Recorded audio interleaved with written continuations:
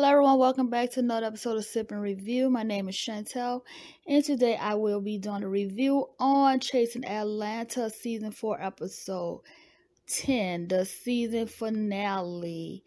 Guys, before I get started, do not forget to hit that subscribe button, thumbs this video up by giving it a like, and hit the bell to be notified whenever I post a new video. Let's get started. So the episode started out with them playing the music video, and the music video was nice. I'm loving it. Alonda, yes, you better rap, B. Alonda sounds good, and it's really a bop. Now, Alonda got bars. They all were really on point on this video. So, hey, Coco from SWV. SWV is my favorite music group, by the way, honey. I grew up listening to them, and I still listen to them today. So, I will definitely be listening to their songs after this show goes off, and that's exactly what I did, okay? And Coco is a friend / mentor to Travis. Now, I am agreeing with Dominique.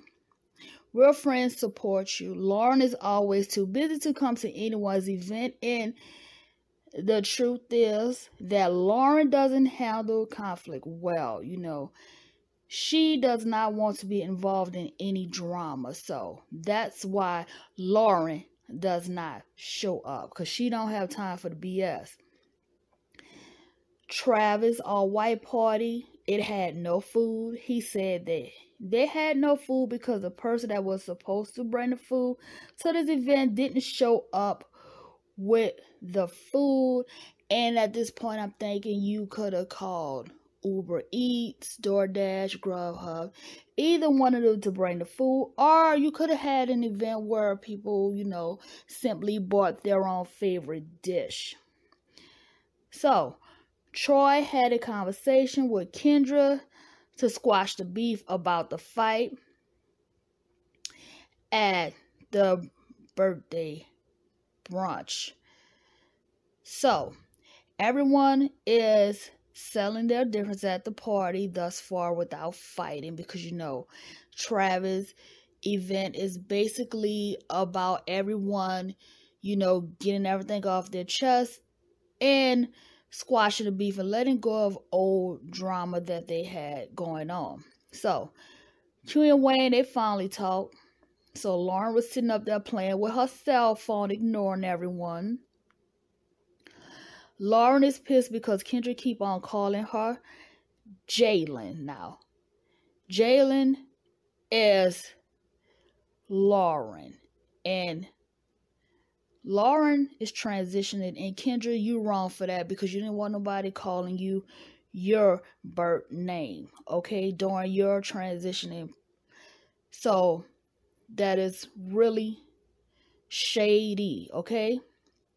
And I've know that you are purposely offending her, okay? So you don't want anyone calling you your birth name, which is true, because you would tear that place up. Now, moving on. Lauren said that she's going to drag Kendra if she calls her Jalen again. Now, Kendra is still mad with Lauren for talking bad about her hair when she was transitioning instead. So, that is what's the problem now. Lauren, you did have a hair shop, and Kendra felt like you could have did her hair for her, you know, helped her look good, because she really didn't know how to style her own hair during this time. And as a friend, she felt like you would have looked out for her. So she's still holding a grudge from that, apparently. So Lauren pulls out the receipts. Why is Wayne pulling Twix to the side to talk to him? So at this point, Q is trying to calm Lauren down. You know, Lauren begins to get upset.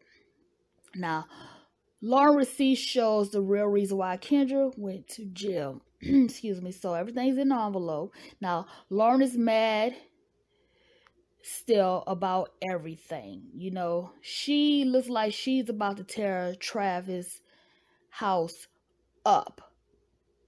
Thank goodness Kendra and Twix are finally talking. So here's the reason why, you know, Twix was being pulled to the side so they can have a discussion now. Kendra said that she wants her friends back and to end all of the drama. Laura was waving an envelope with the receipts. Travis and the other cast members took the envelope to find out the tea. Now, I am so glad that Kendra can be free much longer. They did show the clip where she did have her court date. So, I was pleased to see that she beat her court case, and that is amazing. She just needs to continue to work on bettering herself. And I see an improvement in Kendra. I really do. That was really big of her to come to the event and talk to Twix without getting upset and cutting the fool. Even when Kendra was talking to Lauren, Kendra was not her usual self. You know, usually Kendra would have jumped up ready to drag a bitch. So she did not do that, and that was a milestone for Kendra, in my opinion. So guys, that is the end of my commentary, and please do not forget to click on my photo by subscribing, and give this video a thumbs up by liking it. Hit the bell to be notified whenever I post a new video. And check out my podcast, SipNReview. I have some more things coming to my podcast. A possible collaboration with one of my friends who is also a podcaster as well. And I will see you guys on the next video. Bye now.